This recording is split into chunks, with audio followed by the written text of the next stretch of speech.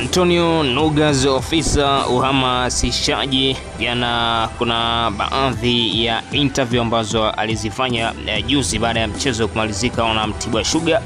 Zili hazikuwafurahisha baadhi ya mashabiki, pengine pia zilileta tafasiri ya tofauti. Alisikika akizungumza mara baada ya mchezo kuweza kumalizika kati ya Mtibwa Sugar pamoja na Yanga Africans.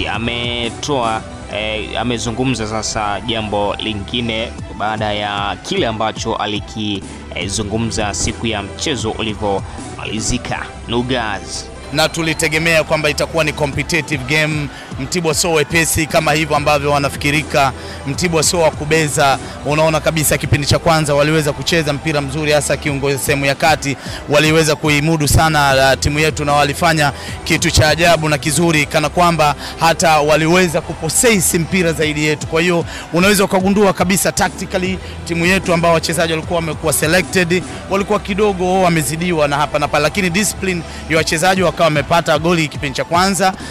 Lakini kipindi cha pili ndio hivyo, Mtibwa walifanya proper comeback dakika za mwisho, extra time ile dakika 3 zilizokuwa zimeongezeka. Kwa hiyo wamepata goli na tumetoka kwa penalty, na sisi ni mabingwa, tunakwenda kutetea ubingwa sehemu sahihi zaidi. Haya mashindano madogo yasituumizie wachezaji wetu haya. Yes, hakuna tatizo, ni mchezo. Anaposhindana wawili lazima mmoja awe mshindi, na ndio maana watu wametolewa kwa kukosa penalty, na penalty hazina ufundi, anakosa Cristiano Ronaldo na Lionel Messi. Nini Bui Makame, nini Kevin Yondani Vidic?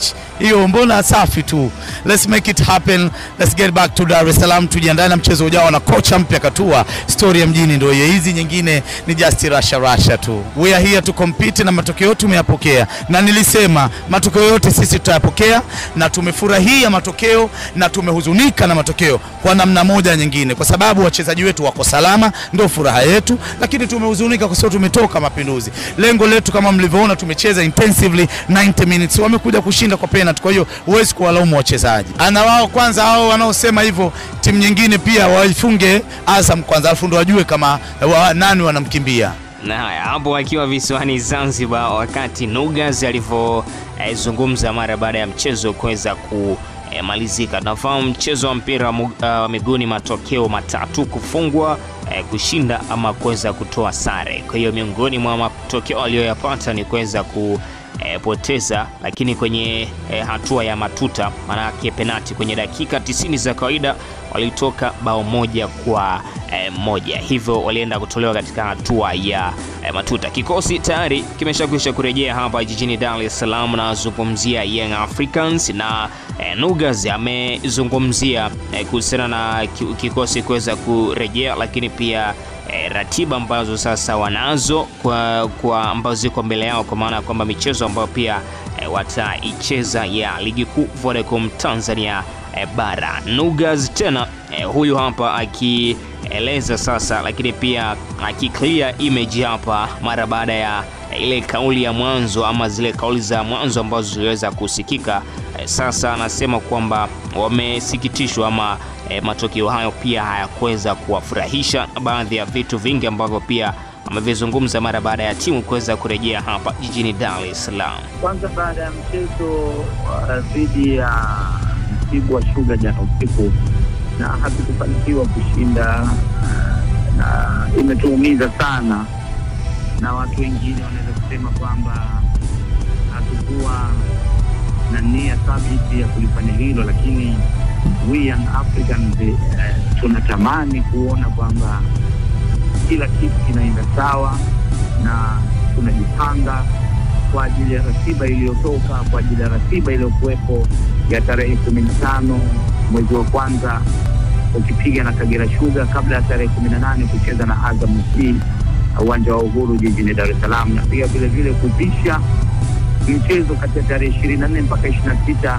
dhidi ya Prison ambao tutacheza pia hapa Dar es Salaam uwanja wa Uhuru. Kwa hiyo lazima Watanzania, mashabiki wa Yanga wajue kabisa tunakuja kujipanga, na timu leo imetua salama jijini Dar es Salaam kuweka mipango sawa, na leo imepewa mapumziko, wataingia kambini siku ya Jumapili jioni ili kuweza kutrain na timu kwenda pamoja, tuweze kusonga na kuliweka gurudumu sawa na maisha yaendelee. Na mwalimu, tutarajie ndani ya hizi siku mbili na mechi ijayo ataanza kukaa kwenye benchi? Mwalimu kukaa ni lazima. Mwalimu kukaa ni lazima, na lazima angalie nini kinachohitajika na jambo gani lifanyike. Kwa hiyo kikubwa tuombe Mungu tu, kila kitu kitaenda sawa na mambo yataenda vizuri inshallah. Tunatamani kuona mwalimu anaanza kufanya kazi. Haya, kila lenye heri kwa Young Africans. Huyo ni ofisa uhamasishaji wa klabu ya soka Young Africans Antonio Nugaz, ambaye amezungumzia baadhi ya masuala kadhaa ikiwemo ratiba, lakini pia kocha mpya ama mwalimu mpya ambaye ametua kikosini Young Africans na mambo mazuri mengine ambayo yataendelea kuweza kufanyika kwenye kikosi hicho ama kwenye mabingwa hao wa kihistoria. Sasa mmoja wa viongozi wa zamani wa klabu ya soka ya Young Africans amezungumzia kuhusiana na kile ambacho alikiandika siku chache zilizopita, ikiwa ni juma moja hivi limeshakwisha kupita, Haji Sunday Manara, baada ya kuwasema wachezaji na baadhi ya vitu ambavyo pia aliweza kuviandika. Amesema Manara anatakiwa kuweza kuomba kwanza msamaha ama kuweza kumwomba Mwenyezi Mungu msamaha pia kwa kile ambacho aliweza kukifanya, lakini si kitu kizuri kwa afya ya mpira. Kile ambacho aliwahi kukiandika Manara juma moja hivi, siku 6 hivi ambazo zimeshakwisha kupita mpaka hii leo, aliandika hivi: lao wachezaji wetu mngekumbuka maneno ya huyu tajiri siku ya mchezo wa jana, hizo tambo za kupata draw zisingekuwepo. Wenzenu hawapati mnachokipata, wanapanda daladala hadi Mbeya, hawakai kempu nzuri, hawalipi kwa wakati, hawapati bonus mzipatazo, lakini mnawazidi fighting spirit na commitment kwa mbali sana.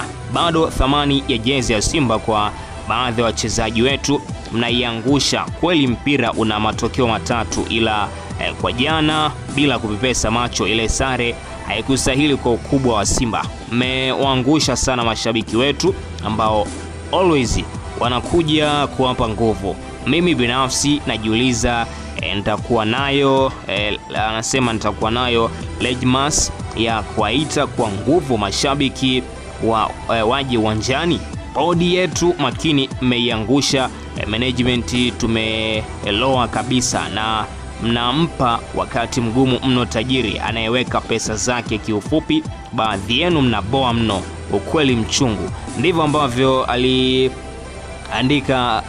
Haji Manara siku 6 hivi zilizopita baada ya ule mchezo wa watani wa jadi ambao waliwakutanisha Young Africans pamoja na Simba Sports Club na ukamalizika kwa sare ya mabao 2-2. Kwa hiyo kila mtu alikuwa akizungumza. Manara alionekana kama kuwapandia wachezaji wa Simba, lakini pia akiwasema upande wa pili na wazungumzia Young Africans, wa kusema kwamba kuna baadhi ya vitu ambavyo wachezaji wa Simba wanavipata, wachezaji wa Yanga hawavipati. Sasa Ramadhani Kampila, mmoja kati ya viongozi wa zamani wa klabu ya soka ya Young Africans, imebidi alitolea uvivu swala hili ama jambo hili ambalo lilichukua nafasi na likazungumzwa sana baada ya mchezo ule ulivyoweza kumalizika. Ramadhani Kampila: inawezekana kabisa kwamba Haji Manara amemkosea Mwenyezi Mungu na pia amewakosea pia Simba kama wanachama na wapenzi,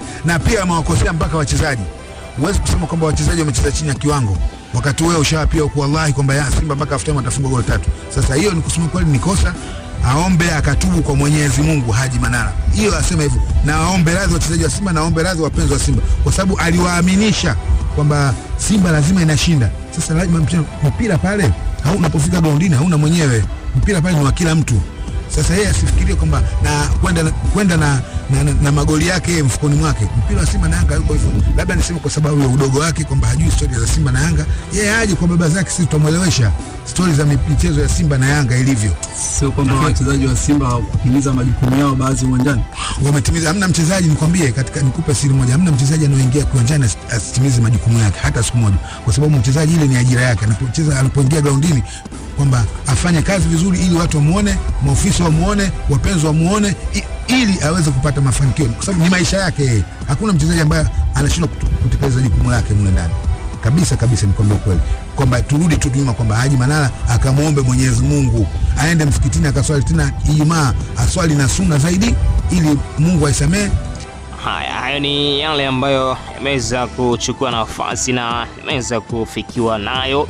Nimeona pia ni vyema tuweze kufahamishana ama kuweza kujuzana kile ambacho pia kinaendelea. Kumbukwe pia kikosi cha Young Africans tayari kimeshakwisha kurejea hapa jijini Dar es Salaam kutokea pale visiwani Zanzibar ambako alikuwa akishiriki kwenye mashindano ya Mapinduzi Cup baada ya kushindwa kuweza kutamba mbele ya Mtibwa Sugar kwenye hatua ya nusu fainali ya kwanza ambayo ilipigwa katika dimba la Amani pale visiwani Zanzibar. Hivyo Young Africans imerejea kwa ajili ya kuweza kujiandaa na mashindano ya ligi kuu ya Vodacom Tanzania Bara ambayo yako mbele yao, na wana michezo kadhaa ambayo wataicheza kwa mwezi huu wa kwanza, lakini pia ikiwemo michezo ya kombe la Azam, nazungumzia kombe la shirikisho ambalo pia linachukua nafasi mwezi huu wa kwanza katika hatua ya 32 bora. Na uongozi wa Young Africans kama kawaida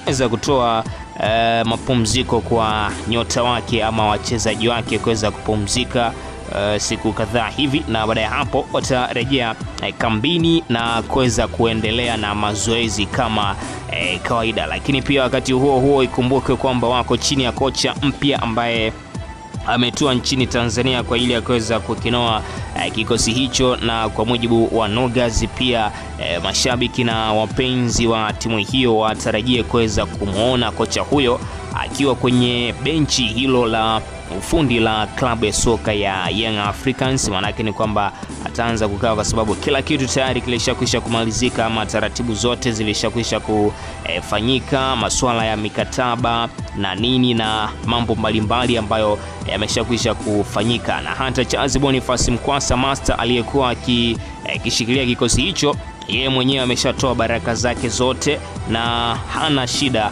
hana hiana. Amekubali kabisa kwamba ujio wa kocha mpya kikosini Young Africans, na mwenyewe ameahidi kabisa kwamba atakuwa akimpa ushirikiano pale ambapo atakuwa anahitaji, ama pale atakapohitaji kuweza kushirikiana naye basi atampa na watafanya mambo mazuri ama vitu vizuri ambavyo vitakuwa vikifanyika klabuni Young Africans. Lakini pia bado tuna subiria kuweza kuona kwamba Charles Boniface Mkwasa Master ni kitengo kipi sasa atapewa. Ikumbuke kwamba wakati anapewa kikosi alikuwa ni mmoja kati ya watu ambao walikuwepo kwenye kamati ya benchi la ufundi la klabu ya soka ya Young Africans, na baadaye wakampa nafasi ya kuweza kukinoa kikosi hicho kwa muda. Sasa hivi amekuja kocha mpya, na Nugaz alizungumza na alivyoulizwa na waandishi kuhusiana na nafasi ya Charles Boniface Mkwasa Master kikosini, sasa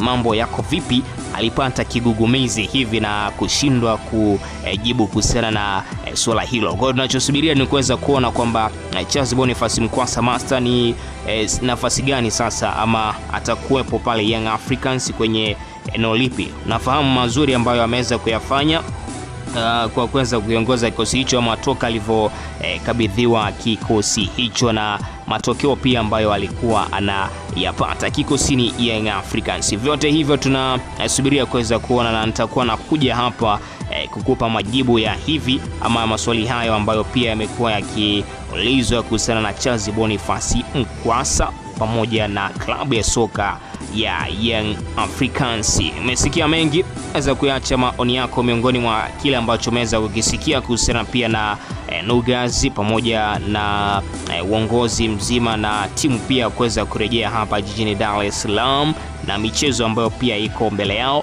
Alafu mimi maoni yako nitayapitia na nitayafanyia kazi kadri ambavyo utakuwa umeweza kuniandikia kwa kwanza kila siku na kila wakati kuweza kufikiwa na taarifa hizi na ripoti zetu mbalimbali kwa urahisi zaidi. Jiunge kwa kusubscribe, na baada ya hapo utakuwa miongoni mwa watu ambao watafikiwa nazo kwa urahisi zaidi. Huu ni sawa na mgodi ambao haukauki madini kabisa. Nikutakia wakati mwema.